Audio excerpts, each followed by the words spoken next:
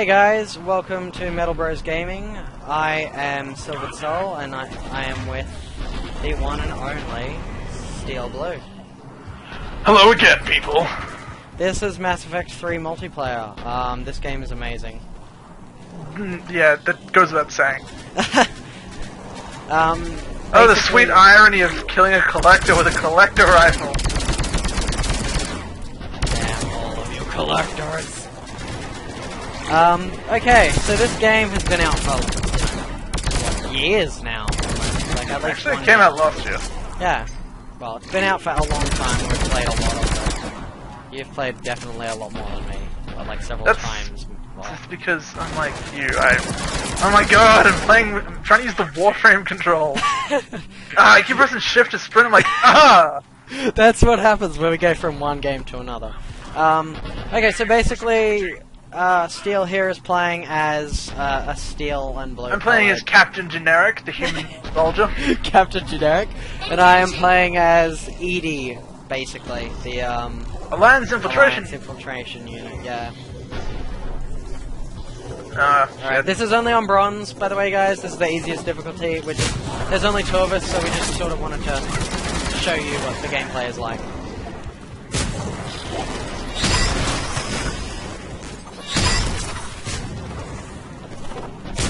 No, you don't have wings. You can't fly. That's not fair.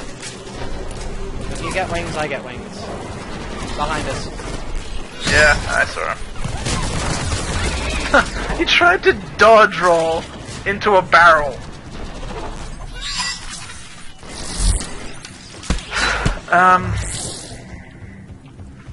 Shit.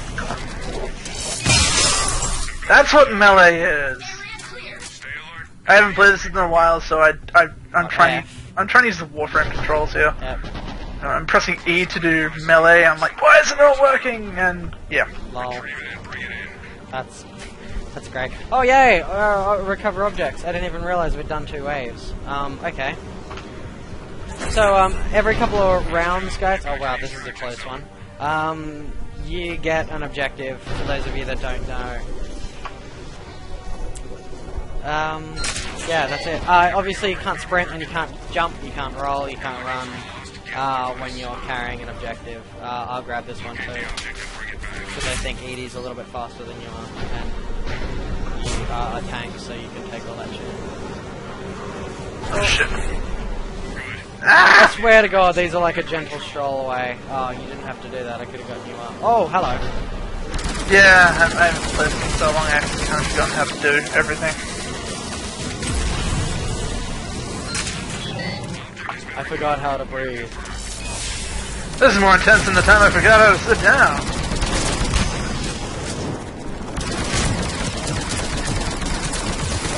Okay, do you want to talk about our loadouts? Do we need to? I don't know. What gun are you using? I'm using a collector rifle, as I addressed when I said the sweet irony of killing a collector with a collector rifle. Yeah.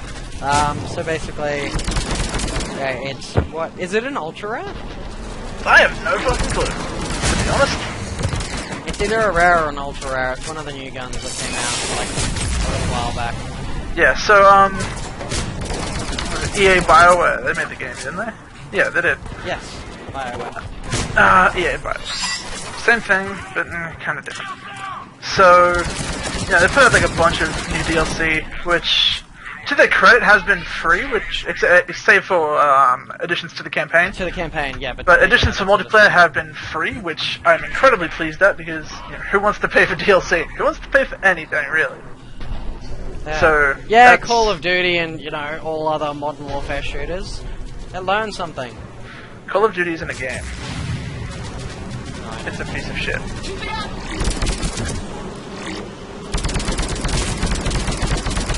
Okay, so you're using the collector rifle. I'm actually using a sniper rifle. As automatic as this gun is, this is a sniper rifle. It is the weakest and it's the second weakest, I believe, and the most rapid-fire sniper rifle there is.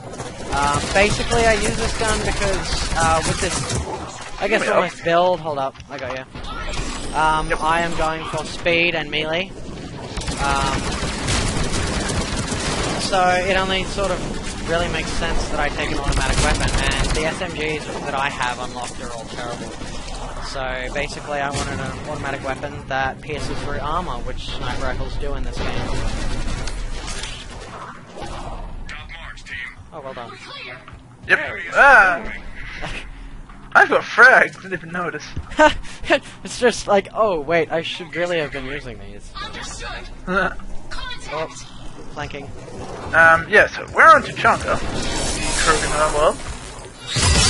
Yes it is. Oh, look, a Sam. Punch him! Don't get too close to it, they will kill you. I know. They'll kill you in your face, and your face will be pain. Oh, damn it. Dude. I'm wearing it. You're just being jealous. Oh, okay, for those of you that don't know, that's from a movie called Your Highness. And you should all go and watch it, it's amazing. It stars Danny McBride and James Franco. Some of you may know Danny McBride did a series called Eastbound and Down, which is about a former pro baseball player who's looking to make a comeback. And James Franco is from, like, you know, everything amazing.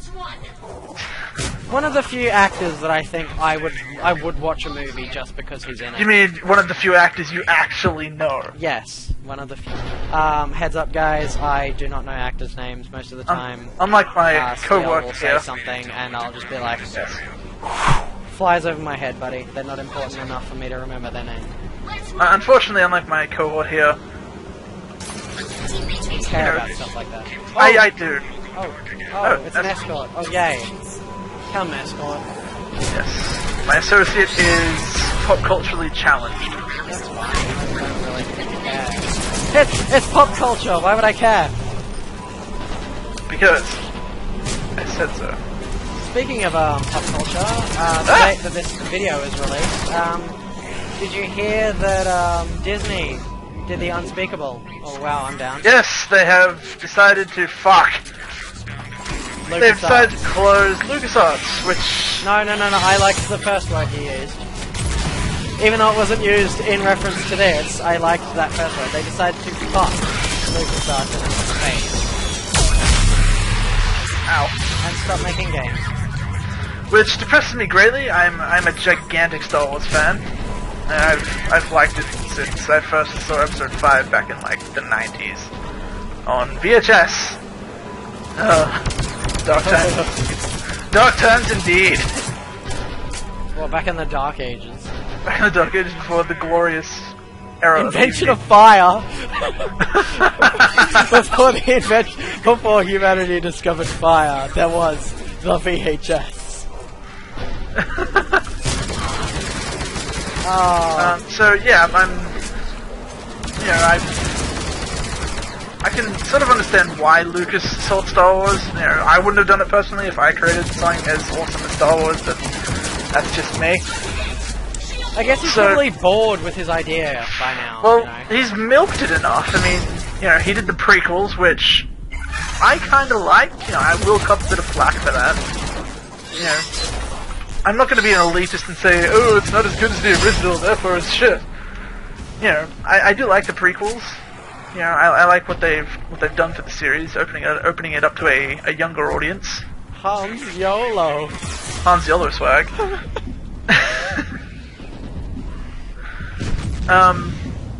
But you know, then they have the Clone Wars, which I did the animation style. I really like the animation on it. It's very clean, very well done. Big fan of the animation. Not so big on the story though. No, but and that's just because, you know, it's a kid's show. I watched it mainly because story. mainly just for the fact that it was Star Wars. Yep. It's like, you know, so yeah, I've grown up on games like the Jedi Knight series, the Jedi Knight series, like Outcast and Academy, which I played to death. I played Academy so much the disc actually wore out. You've played KOTOR enough that you know just about every... I can basically quote KOTOR word for word. I think I've put something like 1,400 hours into that game. Yeah, I can always play KOTOR. Yeah, I lost the disc a few times, so I kept buying them, and then I decided to buy it on Steam just recently, actually. Which is very, very good. Oh, melee kill. I did all the work. I was shooting as well. So anyways, let's start talking about Star Wars and start talking about Mass Effect. Yeah, okay, so Mass Effect. One of my... Oh, sorry, actually, I'll correct myself. This is, by far, my favorite sci-fi series ever. The storyline. I played number 1 back on one of the first days it came out, when you said, dude, check out this sick game. And I played that, and I ended up buying it, because I thought it was really good. Like, the idea that you can make choices... People say, oh, the game still ends the same, and it's the same game, you just get a little bit different storyline. It's like, yes, but this is one of those games that you play for storyline. And it's immersive. When you get a choice, it's more immersive. Now, you know, to add to that point, in Mass Effect 2, they introduced the Renegade Paragon Quick Decision System. It's not what it's actually called, but that's what I call it. Yeah. Which I thought was really good. You know, it prevented you from just sitting back and watching the cutscenes and just spamming a button. Well, obviously you could. But you had to be on the ball if you wanted to get those nice Paragon or Renegade points. You know, make some of the really good decisions, like saving Rex. Which, you know, if you didn't do, then you were playing the game wrong. I didn't say you're playing the game wrong, you just were playing at Renegade. Oh, okay, I was going to say you're missing out on a big advantage later on in the series. Correct. Nobody ever thought that would actually matter, and then Mass Effect 3, and it was like, oh, by the way, this game's a lot easier had you have kept him alive. It's not easier, you just don't have to put up with Reeve. Ah, fuck. Oh, okay. Help! They nearly took me out then, too. Yeah, unfortunately when you get shot by a fucking Ron, there's grenades everywhere. Unfortunately when you get shot by a Scion, they do knock back and like stumble. Knock back and they screw your shields like in the butt. They molest your shields pretty much.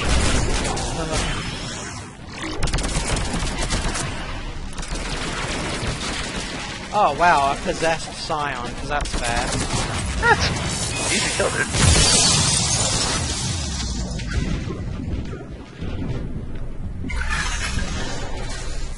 He missed! What a noob! What wave are we on now? Oh shit, we're on wave 9. Yeah, I know, right? This is just flying through. Excuse me! After you. Ladies first! My chair is so uncomfortable, man. Okay, they're flanking against me. You say flanking, but... they're really I say just running into the bullets. I say flanking, but I mean running into our trap. This is Victorian. Oh no! No, go away! No, go away. No. Stop! Sir? Not want to change our phone plan! I get that... We didn't order any pizza! Go away, Dave from IT&T Services. Hello, this is IT. Have you tried turning it off and on again? Oh my god. The sad thing is... what the hell? Randomly took damage from someone? Yeah, the sad thing is, people do actually, you know, don't think to turn it off and on again. No, I know, and most of the time it fixes the problem. I know, right?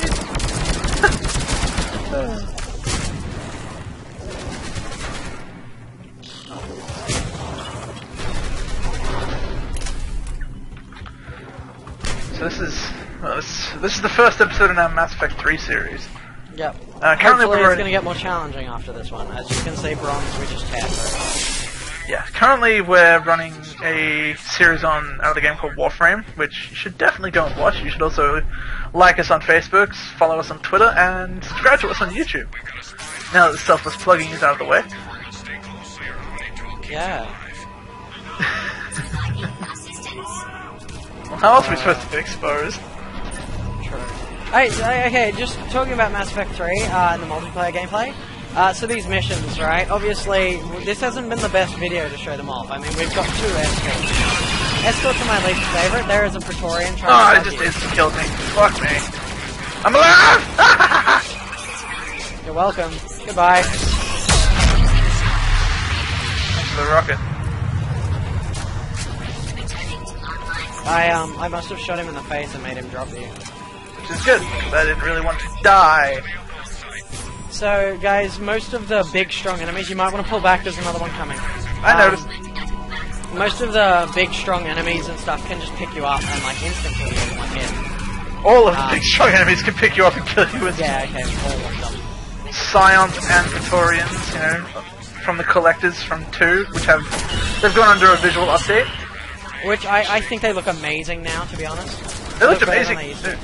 Yeah, I'm particularly impressed with Scions. Like, you know, I liked what they did with them in 2, how they were just like gigantic bags of just husks. Yeah, try and make it. Did it? Oh. Well, that's awkward. It's like, why did we fail? Oh! Oh.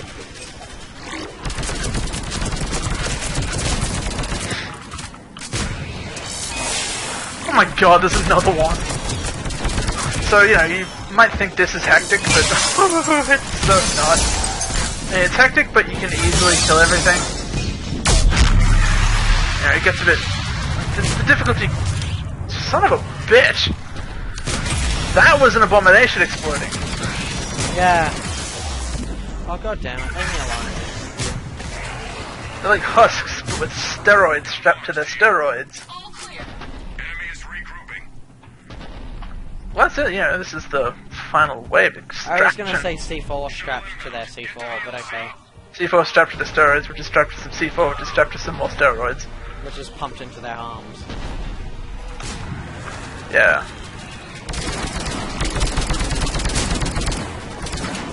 Clearly it's not pumped into their brain, because, you know, they're clearly not that smart. You wanna fuck that thing up? I don't know any rockets. I don't... Oh, I do have 2 rockets left. If you want, I can, but I think we can take it. Yeah, we can take it.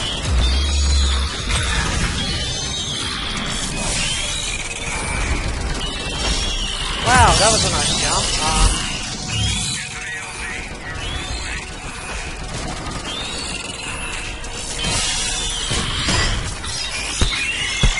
Heads up, Scion.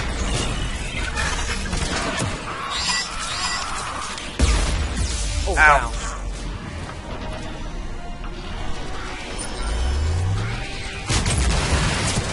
Okay, with Scions, if you shoot little pustule things on their back, they can explode. They can or they do? See, they do. It does a lot of damage to them, too.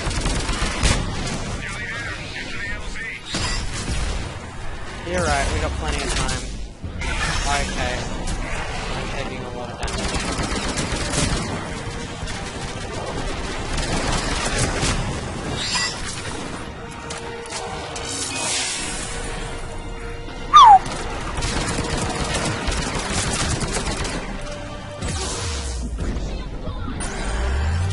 Don't go around that. Yeah, don't go around that.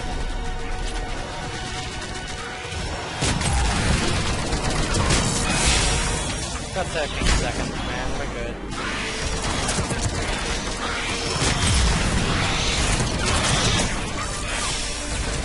Three, two, one. Woo! Go team. Yeah, that's done. So that's bronze, the easiest difficulty for Mass Effect 3. Alright guys, we might leave that there. Yeah. Or do you want to do another match? No, we'll leave it there for now. Alrighty, so yeah, thanks for watching guys. Please like and subscribe, and yeah, as Steele said, follow us on Twitter and like us on Facebook. Alrighty, thanks guys, see yas.